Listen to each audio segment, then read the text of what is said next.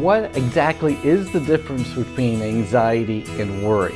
I want to talk about 5 daily routines that you can do to help with your anxiety or with your depression. I want to give you some practical tips, some real strategies to help you the next time you're going to have those thoughts that stick in your head that just can't get out. What about those who really struggle with anxiety?